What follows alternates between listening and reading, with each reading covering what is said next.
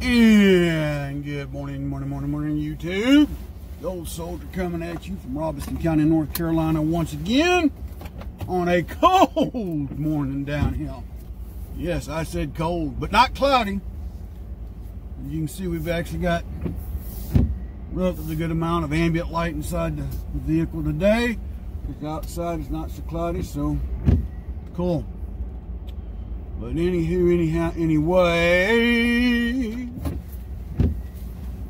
let's get to work. You know, I don't really call what I do work. I actually enjoy it.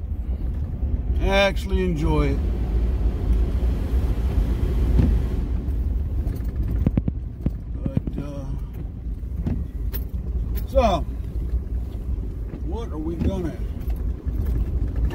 vent, rant, and rave about today? There's all kinds of stuff we can talk about. But I'm going to take a minute to talk about Aunt Becky.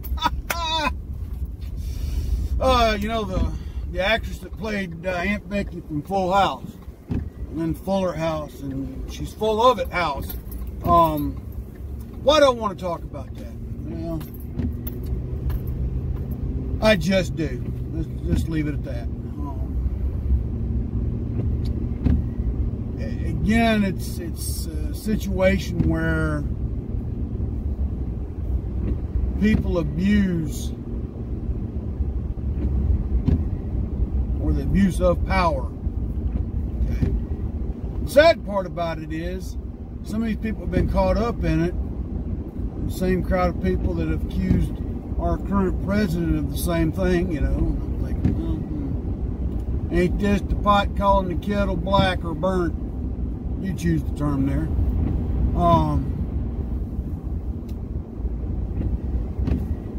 was reading or watching, a little bit on the news this morning. Additional charges about to be filed against her.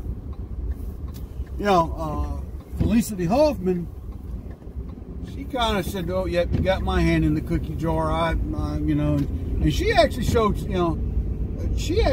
some remorse for what she did. Lori Loughlin, I think's her name, hasn't really shown any remorse.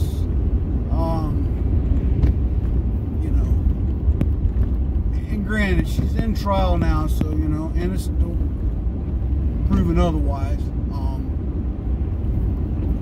But one of the charges her and her husband are facing is money laundering. Money laundering. Now that, ladies and gentlemen, can carry some serious time behind bars. It's not just some little chump change charge where if she gets convicted of, she might do 30 days in Hooskow and then, be let out. No. You're talking about federal felony weight charges.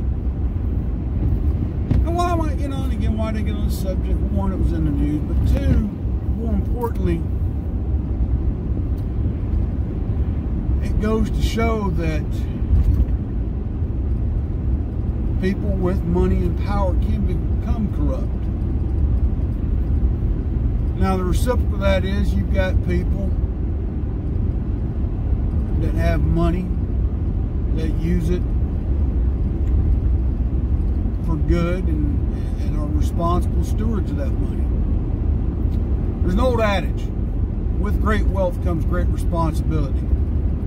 Some people like to term it, with great wealth comes great power and great responsibility.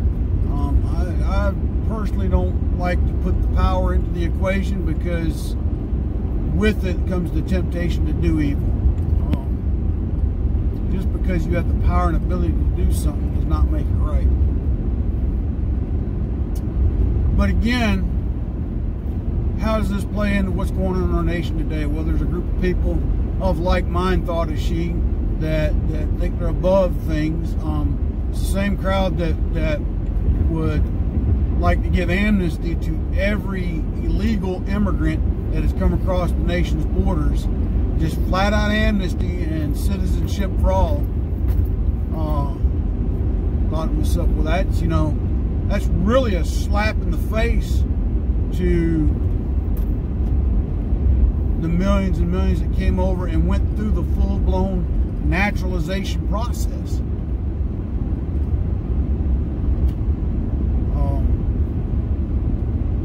yes, there are individual and unique cases of those that are seeking political asylum or seeking asylum based on circumstances in their home country. I will be the first one to tell you that does happen. Case and example, first Gulf War, at the end of the first Gulf War, many Kurds were being slaughtered. You don't hear the mainstream media talk about this either. Many of the Kurds were being slaughtered by the Iraqi army. Okay. Saddam Hussein used chemical weapons on his own people. So we set up an operation in northern Turkey or southern Turkey to bring the Kurds across and then get them to the U.S. as many as we could. Because we knew if they stayed in Kurdistan that they would be, they would have been eradicated.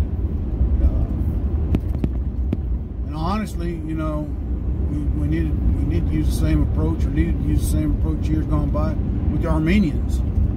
Old soldier, ooh, the Armenians. Well, go back and look in history.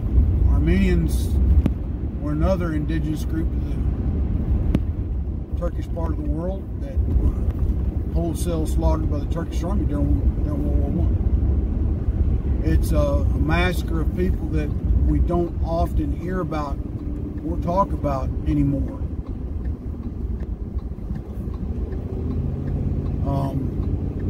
And it's sad. It truly is sad. And how's this all tied to what it started with? Again, it goes to, you get a group of people who think that they are the elite. And don't get me wrong.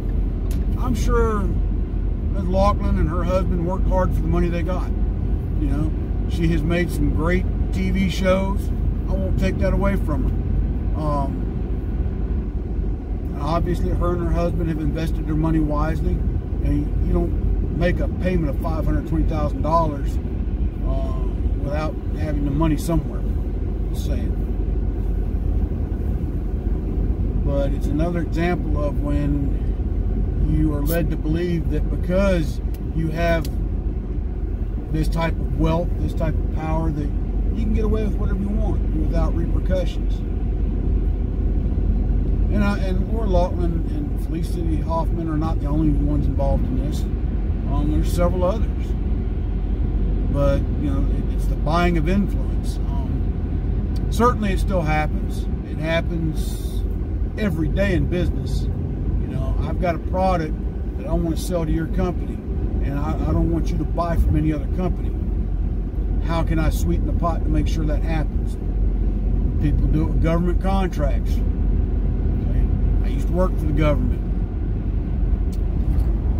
GSA, Government Service Administration. I don't know who they got doing their contracts, but that's one that the IRS and the federal government really need to do a long, hard look at, folks. When I used to have to purchase things for the organization I worked for.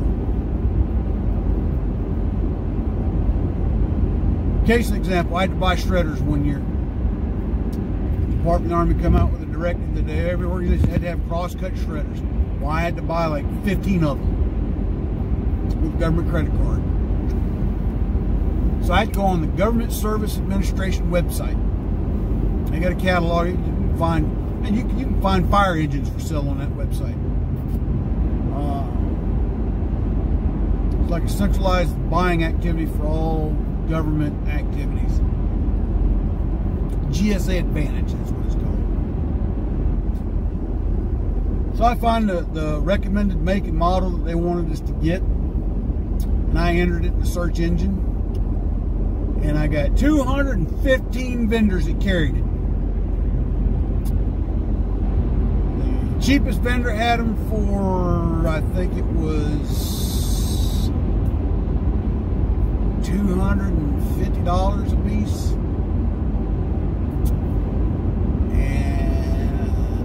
High-end vendor had it going for $800 a piece. Same make, same model.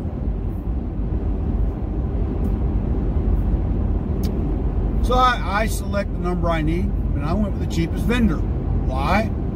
I was supposed to be a good steward of the taxpayers' dollars. I get this warning message.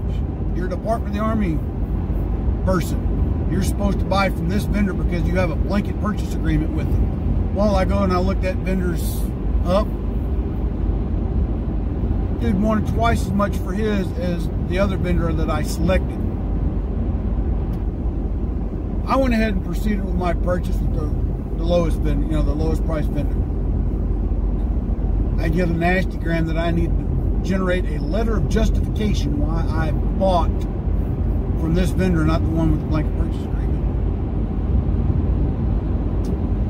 That's the rigmarole that you had to go through with GSA Advantage when you bought, and depending on the activity and the product and the whole 9 yards.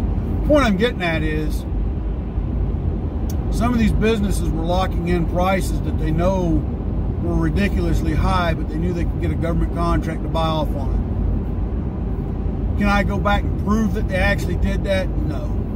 But I'm almost certain some type of undue influence was used to get some of that business. And businesses, they lobby other businesses. I get that. You've got to go and sell yourself, and you've got to make things lucrative for the other business. It's just how it is. That's called free market society. But at the end of the day, when you start doing things that are unethical, i.e. Lori Loughlin, Felicity Hoffman,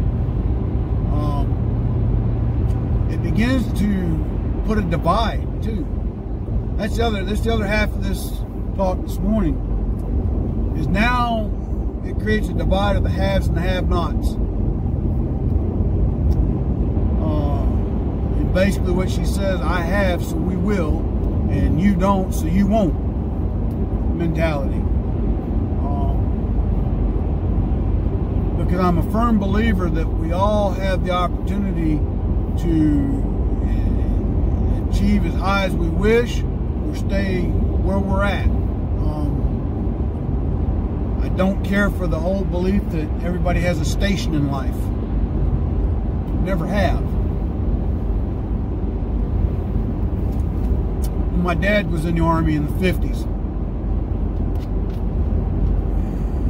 He was an enlisted man. He was a non-commissioned officer. In his time in the Army, there was still a distinct separation between the officers and the enlisted as far as social gatherings, and I understand the need for that even today. But in his time, I remember him telling me stories where there were certain officers he had to serve under that kind of held it over them that you Sergeant so and so, you're just a hillbilly from Tennessee that okay, good for you, you got your GED, but that's as far as you're going to go in life. My dad also had some great leaders now, and some great leaders that encouraged him to achieve and push and study and educate himself.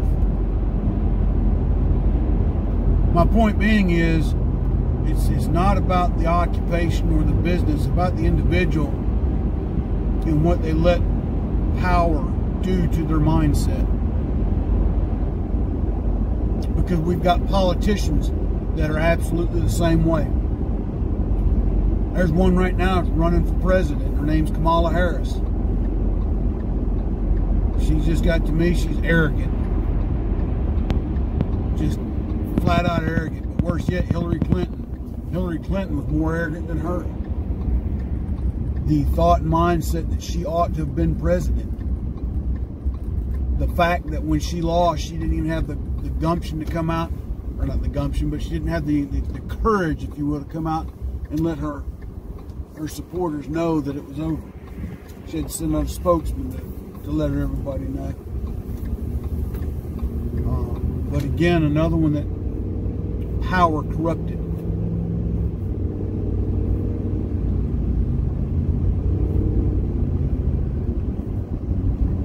And how does this all tie in? Well, ties to this. We all have inalienable rights. Okay? We all have the right to live. have the right to defend ourselves. We have the right to provide for ourselves. You're saying to yourself, okay, well, what are you getting at? Well, this is what I'm getting at. That in the exercise of our rights for our own selves, the moment they begin to infringe on the rights of others, we have crossed a line. Now, case being an example, the school that Ms. Laughlin was trying to basically bribe, from what the accusations say, to get her kids into, along with all the others, deprived, probably, I can speculate, and it's a good speculation, that it probably deprived some other student the opportunity to get into this school. Okay.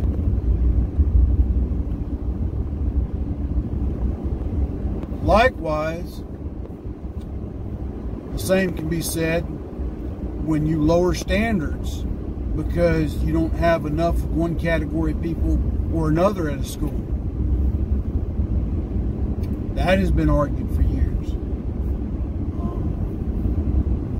And there's some truth to that as well. Standards are set for a reason.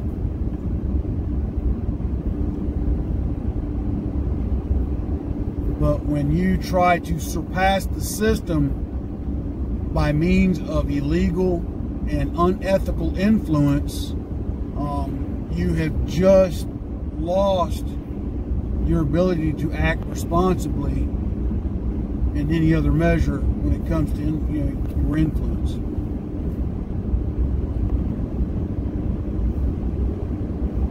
No, I'm not knocking anybody that's got wealth. If you've worked for it and you've earned it, good to you. I've got no issue with that. I guess what I've got issue with is when you take that wealth and you use it unethically for your own gain. And I get it now. Lori and her husband, they were trying to do it for their children, but still, at the end of the day, you're teaching your children that it's okay to bribe or otherwise cheat your way through the system. And I have seen that. I've seen that happen when I was in the Army. Now, I've got comrades of mine that would probably tell me I don't know what I'm talking about, but you know what? So be it. Let them say that. I know what I saw and witnessed, and who knows? At the time, I might even been a part of it. I'm not perfect, okay? I am not perfect. But I've seen groups of people excel in the Army because they were PT studs and they knew how to iron a uniform and shine boots. So have had leadership that has thought, well, that's what makes a good soldier.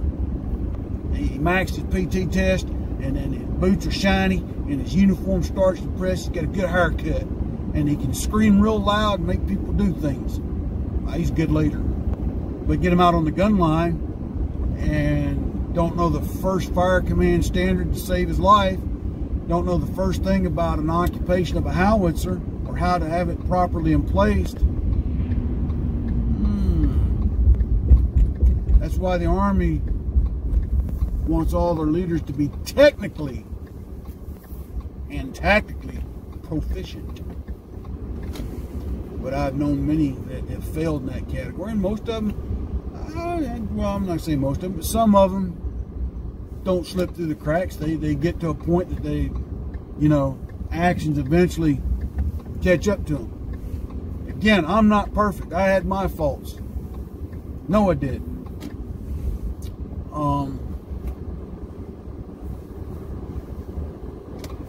The difference being was maybe I cared too much. I don't know.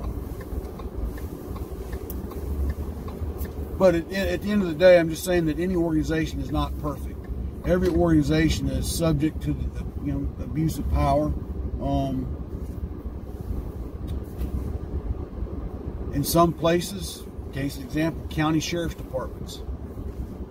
A lot of places where the sheriff is an elected official. The moment a new sheriff's elected, especially if it's from the opposition, you'll see whole departments change out, which I don't think is right. just because I didn't vote for you doesn't mean I still won't make you a good employee. I've seen that happen. So yeah, I guess the moral of today's lesson is, if you've got the ability, use it wisely and use it appropriately. That being said, we will close out today's rants and raves. Just want to say God bless each and every one of you. Remember our men and women who fight and defend our nation each and every day, both foreign, both overseas and here domestically with our law enforcement. Remember their families as well. Also, charities I'd ask you to help out: TunnelsToTowers.org, Pin Up for Vets, Ballot for Veterans. Vendors I'd ask you to support: Money Quick Pawn Rayford Road here in the Fayetteville, North Carolina area.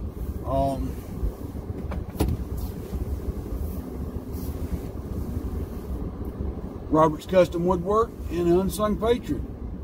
Get a chance, go buy some of their products. They'd appreciate it. I'd appreciate it. If you haven't done so, check out my t-shirts and sweatshirts. See if it's something that you like. If you don't like the design on it, tell me in the comments below what you want to see on a t-shirt or sweatshirt. I'll try my best to put that on there for you. If you like my poems and my poetry, just reach out on my Amazon site and purchase one or two of the books. But with that being said, folks, God bless, take care, and until tomorrow, this old soldier out.